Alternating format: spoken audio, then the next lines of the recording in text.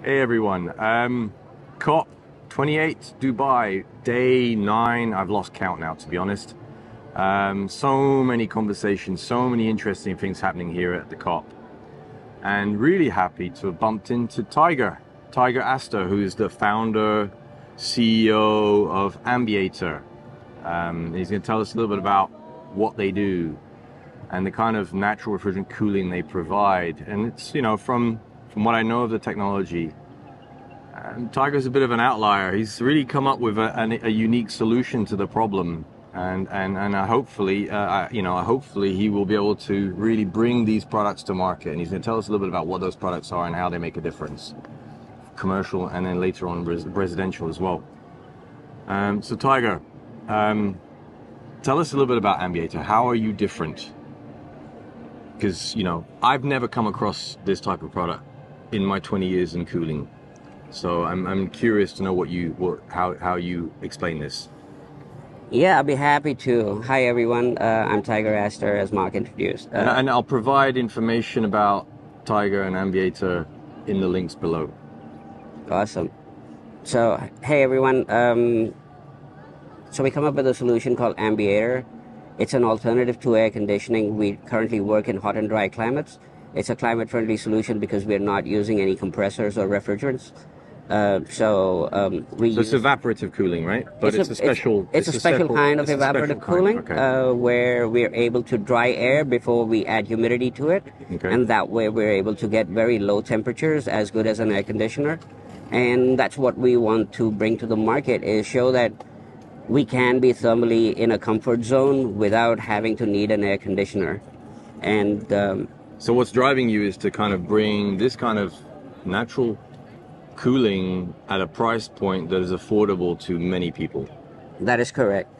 What is important to us is that we also have a social impact, not just a financial impact and an environmental impact. It is really important to understand that the highest number of people who do not have access to cooling are going to be from the lower class groups that cannot have the affordability either to buy or to run an air conditioner. And these are the two criteria. So if you sell an AC cheap, they might buy it, but they can't run it because it takes a third of their salary. And that's a big problem.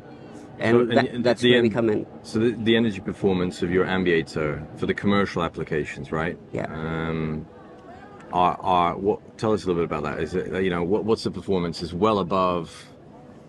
Yeah. So right now we use about a kilowatt of power for 17.5 kilowatts of cooling. So we're about a 5-ton equivalent solution, but using just 1 kilowatt of input energy, so we could run it on solar and be off grid. And that's a zero energy cost of moving towards net zero.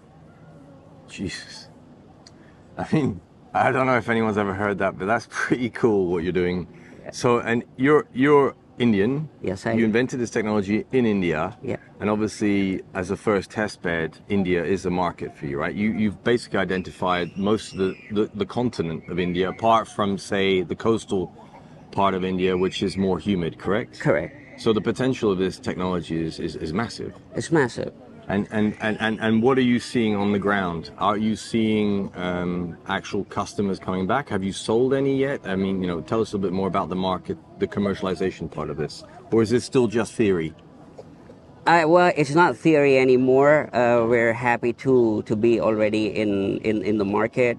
We have individual customers right now. Okay. We also have NGOs, non-governmental organizations, who buy our product and deploy it at various locations where they already have put solar. Mm-hmm. So where they have solar, the sun obviously shines a lot, and that's the place where they need cooling.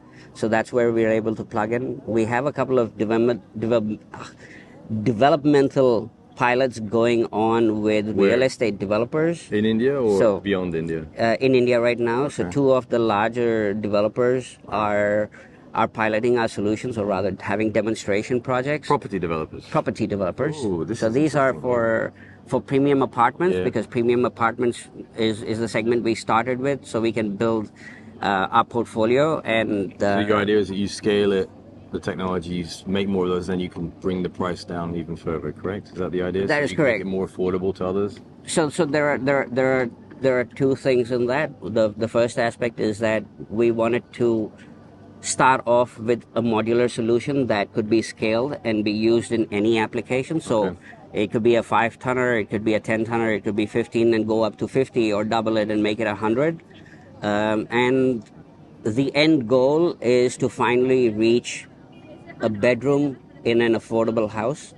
And typical affordable houses are somewhere in the $40,000 to $50,000 range, and that's a very large market. So that's where we want to make a massive impact, because those people really need a solution that can keep them cool in the hot extreme climates that we have already, and what we're about to see with a 3.2 degree acceptable scenario.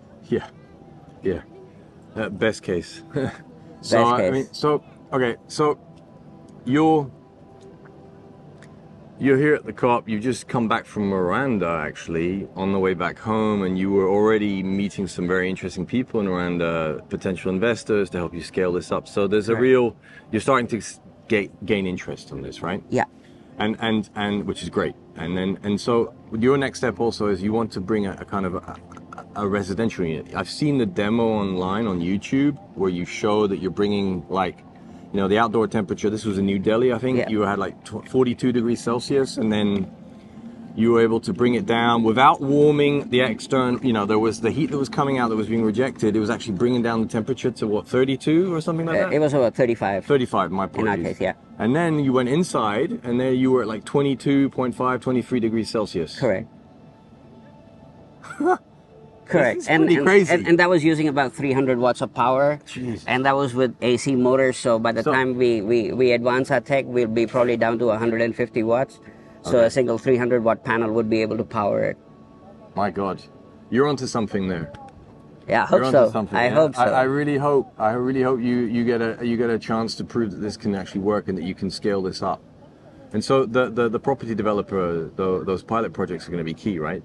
Yeah, they're going to be key, because what they're looking for is adaptive thermal comfort, and that is something we can offer very normally. Okay.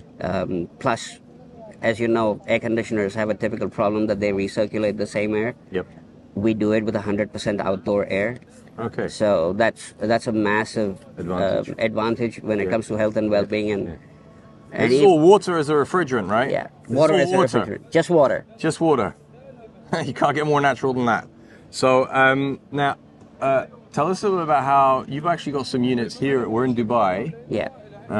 You got some units here in Dubai too, right? Yes, we do. The application here is slightly different, right, to what you would do potentially in India. Yeah. So in the previous company that I used to work with, we developed hybridized technologies that would work in a climate appropriate method. So depending on the outdoor environment, it would change the way it would work. So if it's hot and dry, we would go into the technology that we use at Ambiator. If it would be the humid season, then we would switch into a hybrid mode. And then when it's back in winter, which is like the temperatures that we have now, but these are a lot more extreme compared to when we had the units installed. So we're back in free cooling mode. So typically we looked at about 40 to 50% energy saving on an annualized basis. So there is potential even in these markets. Yeah, there is. We're looking at hybridized solutions, but we're looking at bringing it maybe 26, 27-ish. Okay. All right. So the bigger, the smaller, the modular, the hybridization of it. So there's lots of different ways that you can take this product. Correct. Okay. And suit to, all right. I'd be curious to know if anyone else has come across this type of technology anywhere worldwide, but my guess is no. So Tiger, have you got final words or anything else you want to share? Because I want to say good luck, man. Good luck, because we need your kind of technology. Hey, thank you. You know what? We're in serious trouble on this planet, and that's the thing I see from COP, right? It's like, oh my God. So if we can get some of your solutions to market faster, that will only help. Thank you. And you know what? Let's cool without warming the planet. Yeah, please. We've done enough warming already. Yes, totally agree on that one. All right. All right. Thank you. Bye-bye.